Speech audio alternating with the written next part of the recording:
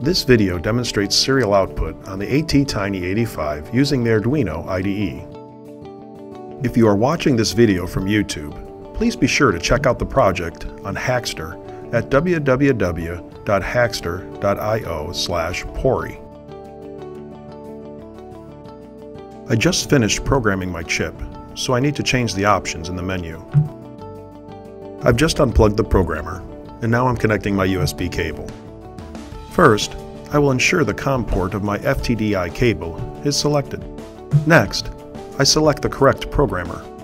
Finally, I will open the serial monitor from the menu.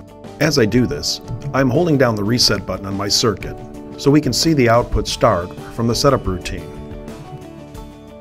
Here you can see the serial output being displayed in the serial monitor window. Of course, this will continue as long as the window is open.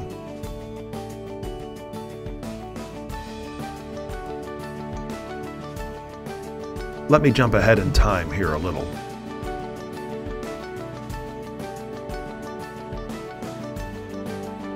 I will press the reset button now so we can see the program restart from the beginning. You can write anything you want to the serial output window in your own programs. Just remember that the memory on the ATtiny chips is limited. Using the serial output in your program can consume a lot of memory. If you are using the serial output for debugging, you will want to disable the statements in your code when you are done debugging. You can do this using conditional compile statements.